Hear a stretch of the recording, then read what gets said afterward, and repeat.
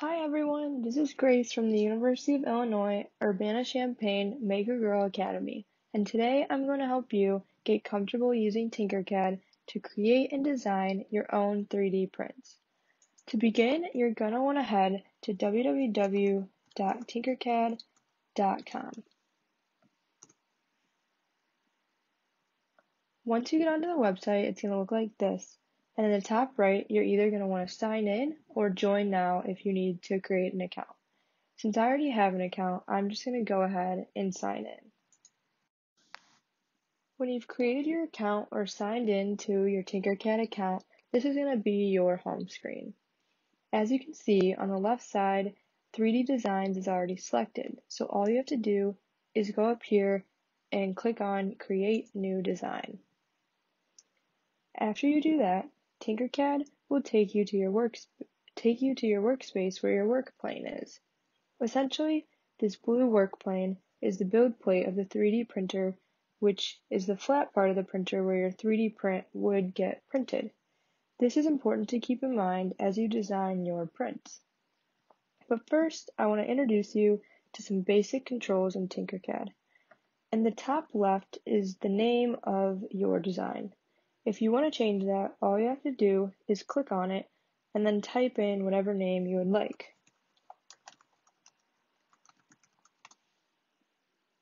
Then, on the right, you can see all of the shapes that you can use when designing your 3D print. To start, I'm just going to click and drag a box onto my work plane. Once a shape gets dragged onto your work plane, a lot of tools are available to you. First, I'm going to start with some basic controls we have in the top left here, including copy, paste, duplicate, trash, undo, and redo. Before manipulating or changing any shape though, I just want to let you guys know that you want to make sure that your shape is selected and make sure the shape you want to be changing is selected. So here you can see there's a little blue highlight around the shape I have selected and all these sort of boxes on and around it, which we will get to later. But first, to copy your shape, you want to first make sure it's selected, and then all you do is simply press this copy button up in the left corner, and then to paste that shape that you just copied, you click the paste button. And see that this will paste your object kind of on top of or next to the original shape that you copied. And from here, I can go ahead and move the shapes, separate them, and move them wherever I want to on the work plane. Now, to duplicate shapes, similar, all you have to do is select the object you want to duplicate, click this duplicate and repeat button, and it will paste a exact copy of that shape right on top of the original shape that you selected. And once again, you can move around the shape and move the shape around and see that you have two of the exact same shapes now. Moving on to undo and redo, all you have to do is simply click the arrows that will undo what I just did, and then redo will bring it right back. And similarly to everything that I just showed you there, to delete items, all you do, once again, make sure that object is selected and click the trash button up there. So now if you want to take a minute, pause the video, kind of practice those skills, and maybe play the video once you feel confident in your ability to use those features of Tinkercad. Okay, welcome back. Now looking at my work plane, you may have noticed that I dragged a sphere onto the work plane. I'm going to use this to show you how I group objects together. So first, what you're going to do is select the objects that you want to group together all at once. Now we've learned how to select one object at a time, but to select two objects together, what you have to do is click outside and away from your shapes and drag to create this rectangle. and you're going to want to make sure all the shapes that you want to group together are inside of this rectangle or square. Once you have them inside the rectangle, you want to release your right click, and you'll notice that now both shapes that I want to group together are selected. Once they are both selected, all you have to do is go up here to the right and click the group button. This groups the shapes together, and as you also may have noticed, the sphere turned red, and now both shapes that are grouped together are the same color. So this is how you know that it works and the shapes are grouped together. And now I can move the shapes around and they will move together as one unit. Now to undo this, what you want to do is unselect the two shapes and then click on it, make sure they're both selected, and just press the ungroup button. And now once you've ungrouped them, click away from the shapes, and then if you click on one, you can see that you can move them each separately again. Now you may notice too, when I select a shape up here on the right, I have the option to choose it as a solid or a hole. Now a solid means that the 3D printer would print it out just normally how you see it here, whereas a hole, it would create a hole in an object. So to make a hole, all you would simply do is select the object that you want the hole to take shape in and click hole. And now the object is a hole, so if I put it in the box, you can see it would create a hole in that shape when I print it out. But for now, we're just going to leave that as a solid and drag it out. And if you want, once again, you can maybe pause the video and practice grouping and ungrouping objects and maybe experimenting with the hole as well. Welcome back. I hope you're feeling a little bit more comfortable using Tinkercad. And now I'm going to show you how to easily move around your workspace and change the size and dimensions of your shape so you can really get the design that you want. And first I want to start off with just one of my tips is that if you're on a laptop and can use a mouse that's not on your laptop or desktop or whatever you're using, having a handheld mouse really makes this a lot easier, but it's doable either way. So if you don't have one, it's totally fine. But first, I'm going to start off over here on the left side of the screen. We have controls to help us move around our workspace, and the first is this view cube at the top here. You can simply click on a side of the cube, and as you can see, your workspace will rotate to that side. Also, you can click and drag the cube and rotate around your work plane as well. Additionally, if you're moving around your work plane a lot and don't really know where you are, you can just click this home view button and it'll take you right back to the home. Another way that I find is easier than the view cube if you do have a mouse, or maybe even if you don't, is just to simply right click and hold it down and then drag. And that is, to me, a lot easier just to kind of see different angles and get to exactly where you want to be looking at. Another control on the left is this fit all in view button. And if you click that, what's going to happen is all the shapes on your work plane kind of get up in your face and you can see all of your shapes in one view. And then you have the plus and minus to zoom in and zoom out here on the left side as well. So those are kind of the best ways to move around your work plane and workspace, and you can also use a scroll to zoom in and out as well. But I think the best way is to just kind of play around with it to get used to it. So if you want to pause the video now and practice that, feel free.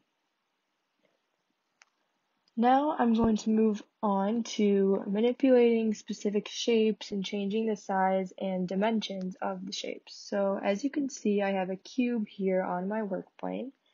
And like I've been saying this whole time, if you before you want to do anything with the shape, you need to click on it and make sure that it is selected and the right shape that you want to change is selected. So there's going to be 5 important things to look out for when you're changing the way your shape looks. The first is these little white squares that you can see on the corners and bottom of your shape. So these white corners change 2 edges of your shape and lock in the opposite corner. So what I mean by that is when I click on one of these and drag it, I'm expanding the shape in 2 directions, and the opposite corner is staying put. So that it can be used to change the length, the width, whatever you need really. And the second important thing or tool to use when changing the size of your shape is these little black squares on the edges. And these widen and lengthen your shape. So if you're just looking to make your shape wider or longer, you can use these. The third button or tool is this white square on the top of your shape, which will make your shape taller and shorter. The fourth tool is this black triangle at the very top above your shape, and this brings your shape up off the work plane or down below it. Now, this is something to keep in mind when we're printing our shapes because we want to make sure that the base of our design is always on the work plane so that when it prints nice and neat and the printer knows what we want to do. So just keep that in mind if you are printing to try to keep your shapes on the work plane. You can look under and above to make sure it's where it needs to be. The last important button or feature when changing your shapes is these arrows. They come up on the side and up here on the top to rotate your shape. So what you do is just hold down on them, and if you drag your mouse above the circle of lines and rotate it, you can rotate it by a single degree. But if you bring your mouse in underneath the circle of lines, you can rotate it by like about 20 degrees. And that goes for the sides and the top as well over here, if you would like to rotate your shape.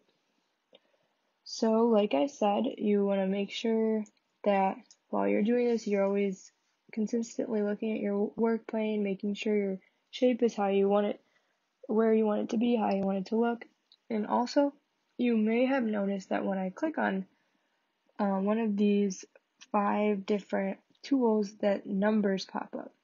And these are also an easy way, especially when you're raising and lowering your shapes. If you want to make sure it is down flat on your work plane, you can simply click on these numbers and type in 0 to bring it all the way down to the bottom and hit enter, and it will do that for you. And that goes for the width, the length, anything. You can type in any number and it'll automatically change. Also, as you can see over here by the whole and solid selection, you can also change length and width using these scrolls as well, which is also nice if you prefer that.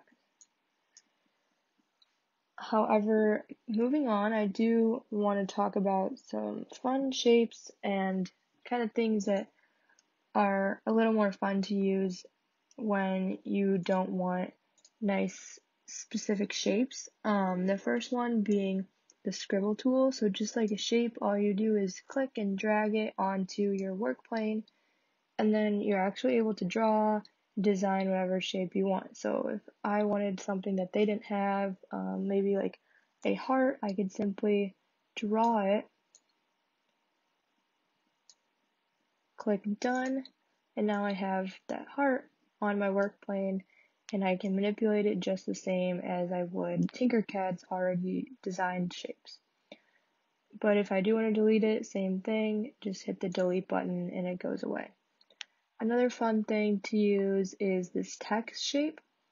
So it also works the same way. You drag it onto your work plane, and then over here is where you would choose what you want it to say, and then just hit enter. And once again, you manipulate it in the same way you do shapes.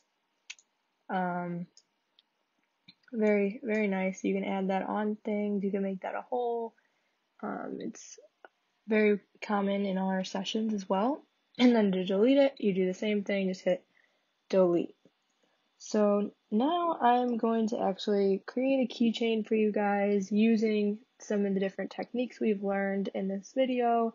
If you want to follow along and try to do it with me, you can pause the video as you go along and maybe try to make the keychain with me, or if you're feeling confident, just go for it and make your own. But now I will just show you how to use a keychain with some of these techniques we learned today.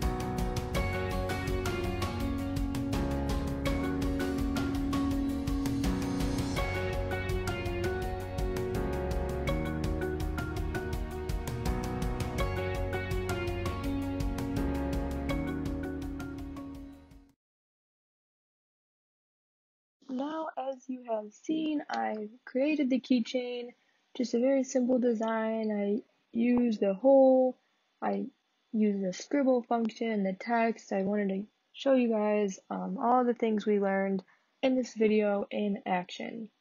And the last thing I kind of wanted to point out was just, I know things may be in different colors, like the text is red, the heart is blue, but when we're printing, we don't have the capabilities, at least our printers do not have the capabilities to do multiple colors in one print. So if you are printing out your design, don't get too stressed out about the different colors and how it would turn out. But maybe if you are just designing it at home, that could be a fun thing you do play around with. But if you do end up printing it out with us, it would just all be one color. So I just wanted to let you guys know that. But other than that, I hope you learned a lot from this video. Feel free to rewatch it if there's anything you're stuck on, or if you do need additional help, feel free to reach out to someone on the MakerGirl team. We would love to help you learn more about Tinkercad and 3D printing, and we hope we see you at one of our sessions soon or at an online virtual session as well. Thank you.